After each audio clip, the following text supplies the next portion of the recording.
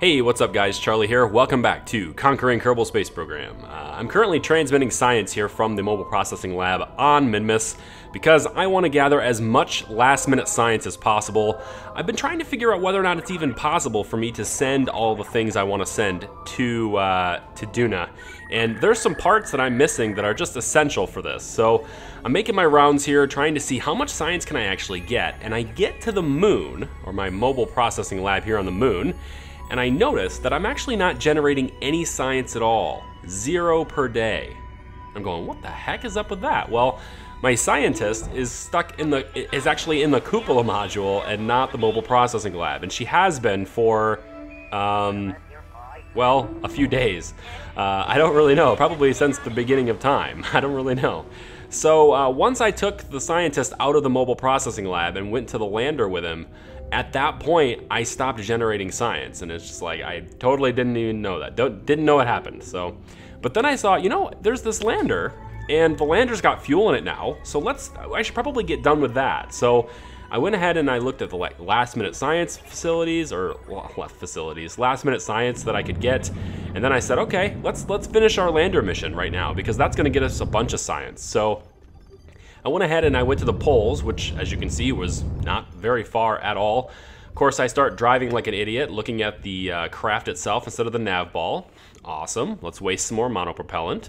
But I ended up, going to the poles just fine. We landed just fine, and I ended up doing all sorts of science. And the whole goal, of course, is to get as much science as possible so that I can unlock things like the docking ports that I need. I can unlock, the different buildings that I would like to bring with me, the remote guidance unit, all of these things. I need to be able to bring them. So I go ahead and I do all the science possible here. I plant my flags and I mark them just like I normally do. And then I plot a course for the Midland Craters, because the Midland Craters is just the next biome I decide to go to. We go to the Midland Craters, yep, and then the Midlands, which is where the Mobile Processing Lab is sitting.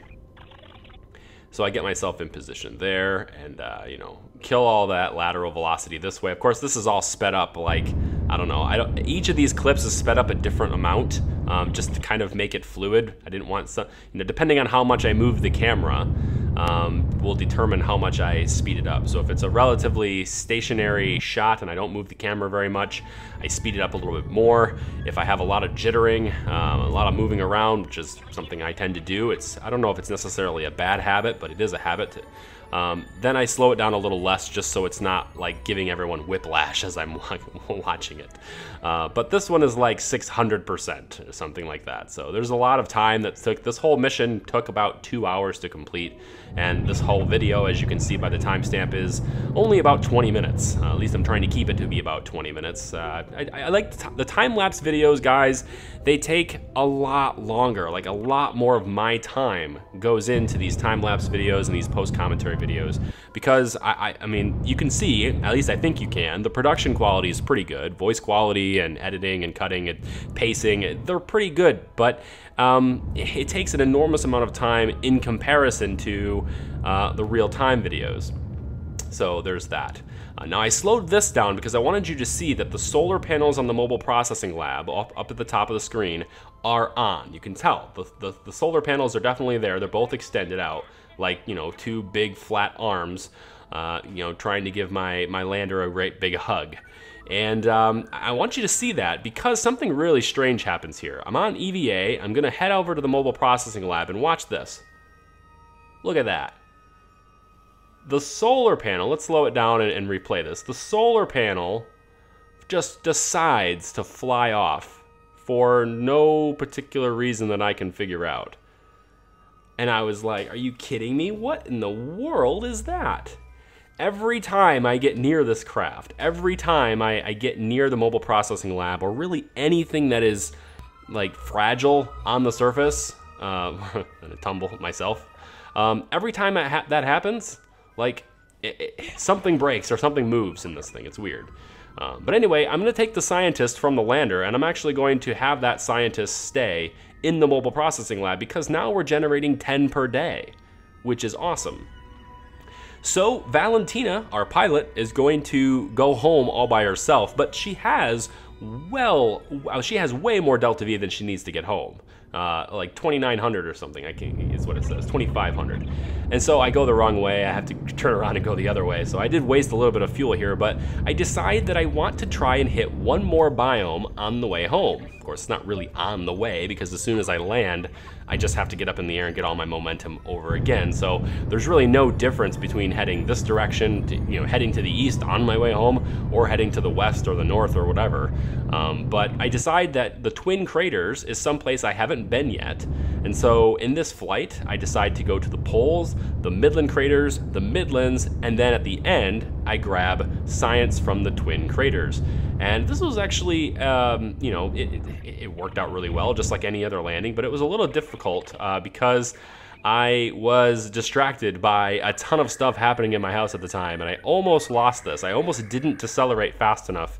And you can see there at the very end, there was a little bit more lateral velocity. Of course, this is sped up, so you really don't have a good grasp as exactly how fast I was falling, but that burn was just in the nick of time, so there's that.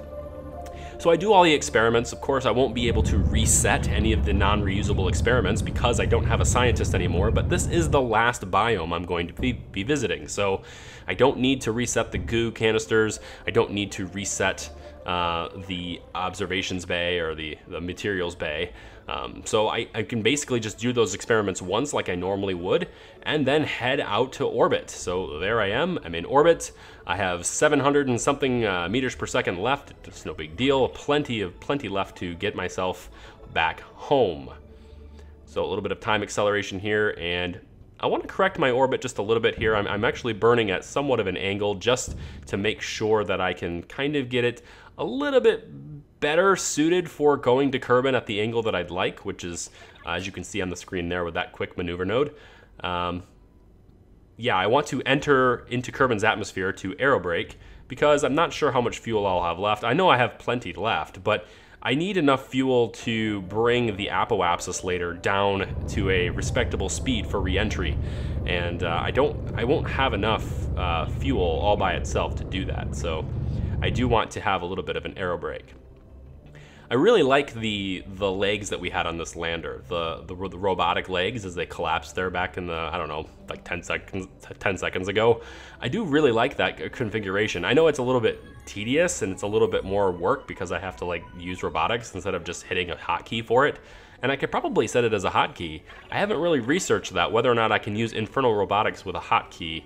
I might look into that. I don't think it's possible, only because there's really no interface other than the one that's built into Infernal Robotics to manage that stuff. So maybe that's not possible, but either way, I aerobrake here, and I am going to burn the engines a bit and actually take care of and eliminate the rest of my fuel in this burn while I'm in the atmosphere and while I'm sort of getting hot, because like I said, I need to bring the apoapsis down so that I have a respectable speed for re-entry.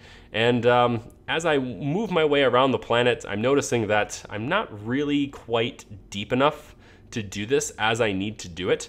I don't have nearly enough fuel left to really bring the apoapsis down how I want. And so I burn off the rest of the fuel, and I'm actually burning monopropellant, but I wait. I say, wait a minute, let's not burn the rest of this monopropellant. Actually, let's transfer it from the canister that I'm not going to be able to keep and transfer it into the command pods so that I have some left over. Then we're just gonna go ahead and burn off the rest that's in that canister because we don't need it. I'm gonna eject it anyway, so I don't need it. So I set up my flight computer here to basically I set up a node right before we get to the planet, but I don't do anything with that node. It's still going to be basically nothing.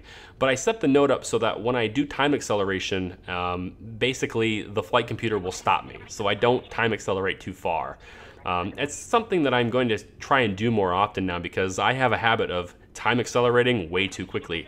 So I'm going to be making just kind of a dummy maneuver and then having that be, into the flight computer, and then when I go ahead and I time accelerate, the flight computer will slow me down so I don't overshoot. And then I can just eliminate the node. I won't need to burn it. I can just eliminate it. So I went ahead and I decoupled that huge stage. That's a lot of money I could have recovered, but I'm not really going to be able to do anything with it, and I'm certainly not going to be able to get home if I do.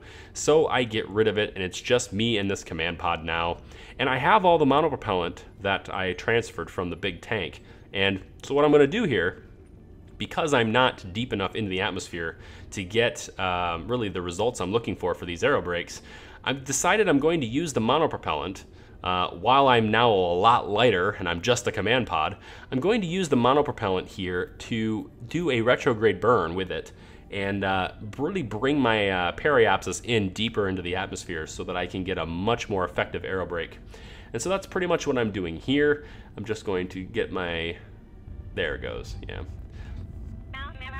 I don't need to necessarily burn the entire maneuver that I planned. I'm only concerned with where my periapsis is. And I noticed that my periapsis is, well, I think I noticed anyway, I'm gonna check it, there it goes. You can see the periapsis is moving, and it's moving outward, but it's also at 44, and I'm not really sure exactly what the proper altitude is for a proper aero brake here, but you can see there's another elliptical circle, if you will, or another ellipsis, that's kind of there, that white area, and that's moving every time I bump the monopropellant. It's kind of showing me where this is going to end up being. And once I have a red X, I know that I'm actually going to be scheduled to land, and I'm not sure I want to land on this pass. So I kind of bump it out a little bit more just to make sure I'm not going to land this pass.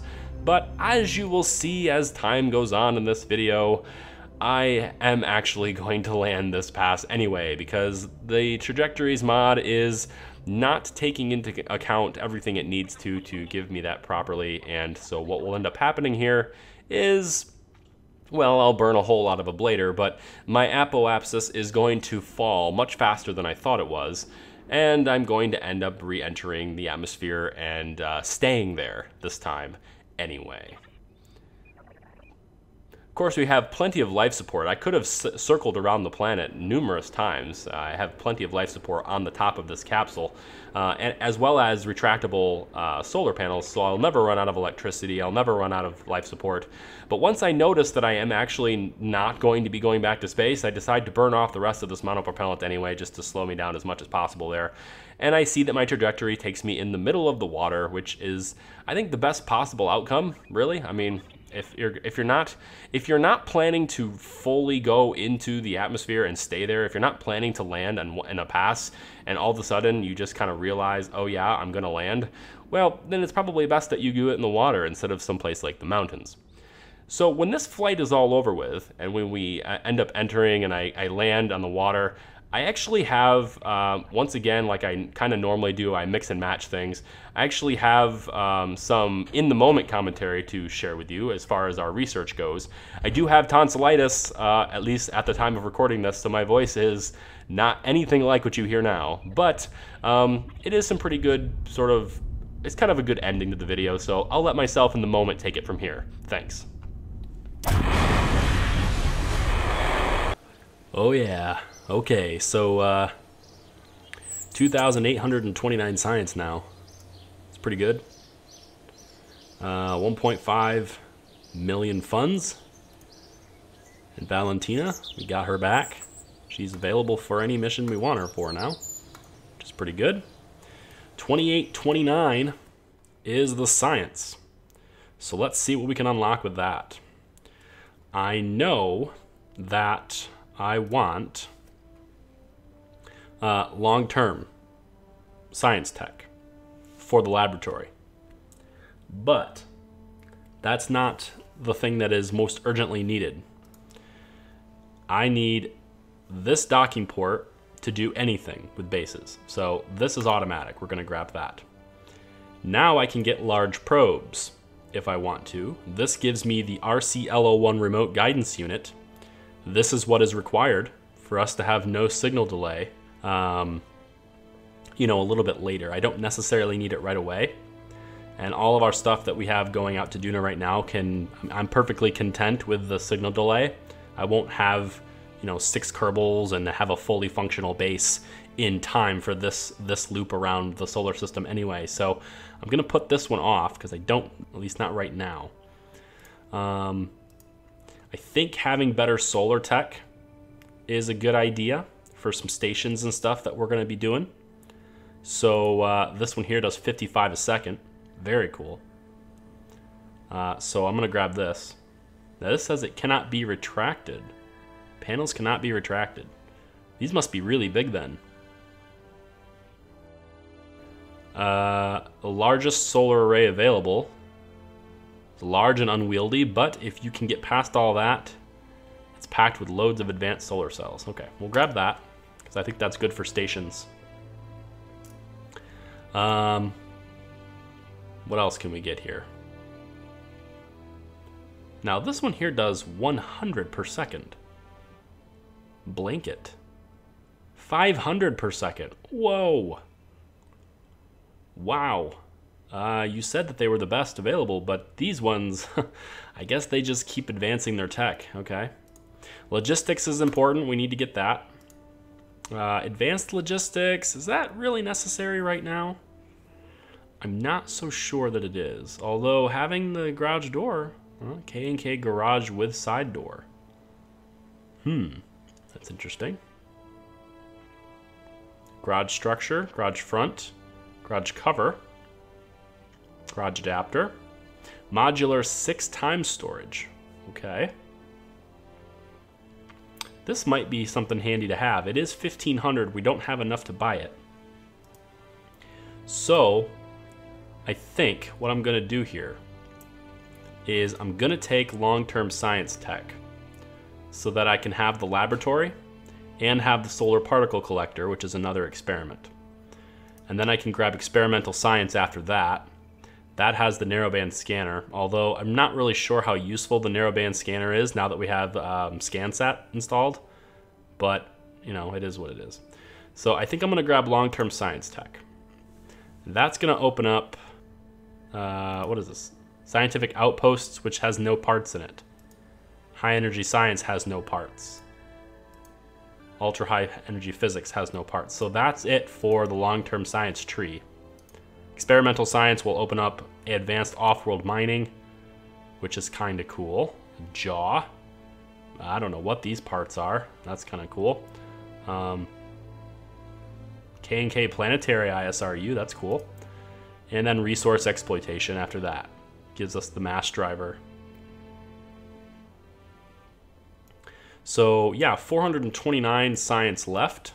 Not sure what to unlock with that. I'm thinking these hinges might be pretty useful for some stuff that I want to build. These hinges might be nice. Advanced metalworks might be cool. Gives us the corridor docking port, the base separator. Not entirely sure what that's going to be useful for, to be honest. Shielded docking ports, radial mounted stuff here. This gives us the 3.75 meter heat shield. Where is the 10 meter heat shield? Do I even have that unlocked yet? There's the Meerkat landing assist. That might be handy for our bases. Well, anyway, that's what I've got unlocked here. So I think with that, we have the parts and I have the components that I need now.